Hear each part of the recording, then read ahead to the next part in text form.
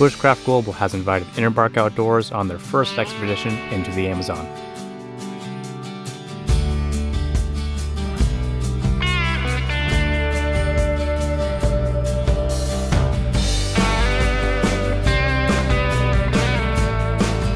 Join me as I experience the culture and learn how the indigenous people thrive.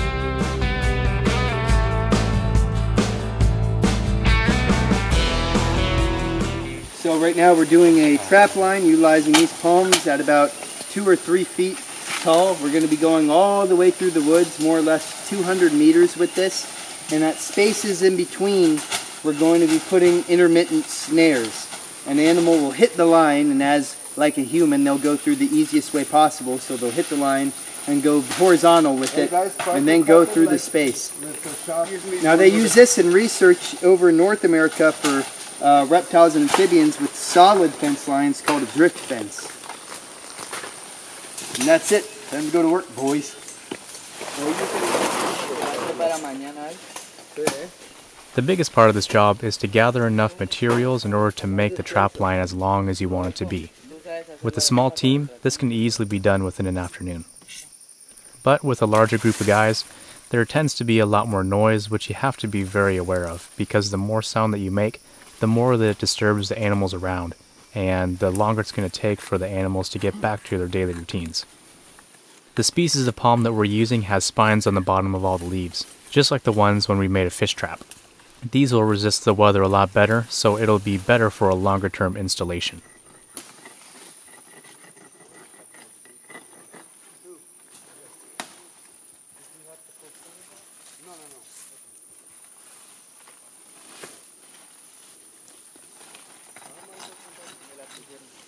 Palm leaves are deposited in different piles throughout the length of the entire line, so it's easy to distribute material.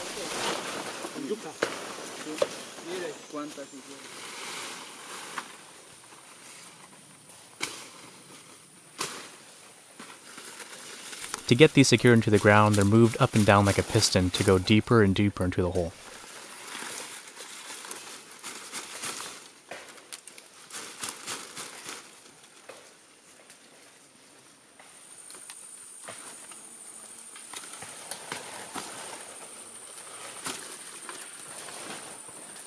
Another type of material that we used is a different kind of palm.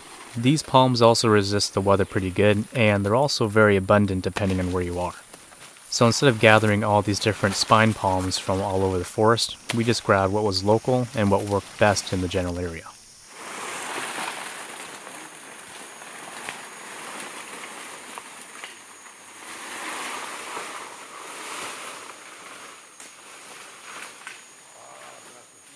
And these leaves are more or less piled into a line. Here, Alberto is starting on one of the traps that are going to be lining the entire trap line. With the palms bent at 90 degrees, it forms a very critical part of the trap. But first he needs to clear out the hole so it's more inviting for an animal to walk through.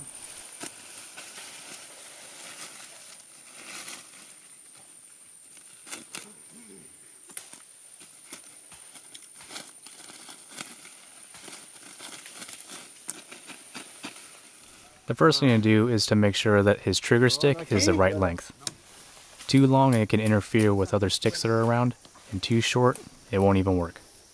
He also makes sure that the spring mechanism is going to be in line with where his trigger is going to be. I'm not sure what the technical name for the stick is, but I'm just going to call it the sear. This stick is going to be attached to the spring, and it's also going to be touching the trigger. So it's very important that it's at the right length. And also that it's smooth and doesn't hang up on anything, so the bark has to be taken off. While Alberto is setting the trap, the spring is set underneath his armpit so it doesn't snap up and hit someone nearby.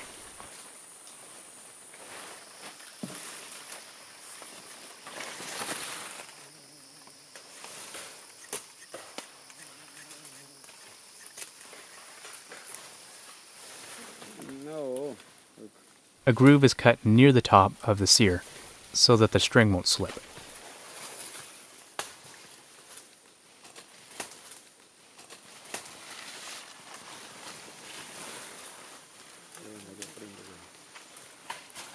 And the top of the sear is tucked underneath one of the horizontal branches that are made during the 90-degree break in one of the trap poles. And the trigger is placed underneath the sear so that it doesn't want to flip out.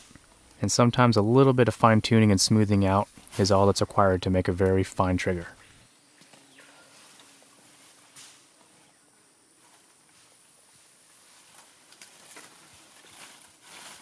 A ramp is a really important part of this trap because it makes it so the animal doesn't run into or snag onto the trap and steps on top of it instead.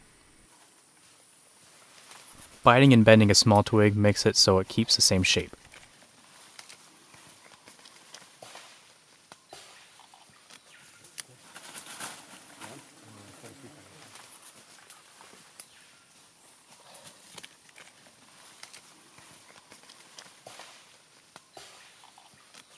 The last thing to do is put the loop right on top, covering the widest area possible.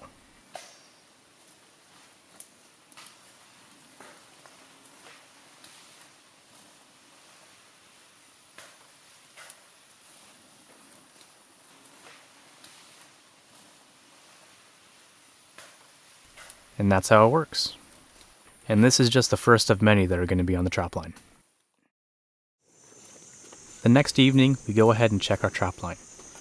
Maintaining a trap line is extremely important to its effectiveness. We send in small teams so that they make less noise and therefore scare less animals in the process.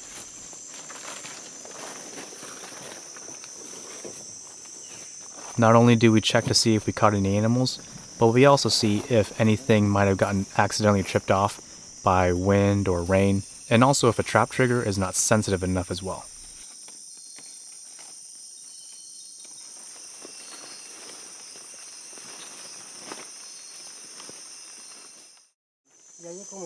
And some days, you get pretty darn lucky.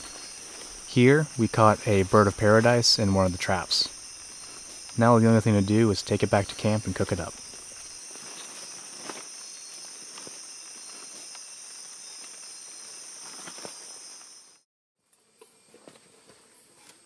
In our next video, we're going to go over blade maintenance in the jungle. InnerBark Outdoors coverage of the Bushcraft Global Expedition is brought to you by Tops Knives, the operator's edge.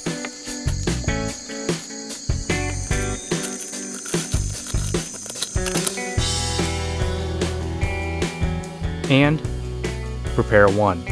Prepare today, ready tomorrow.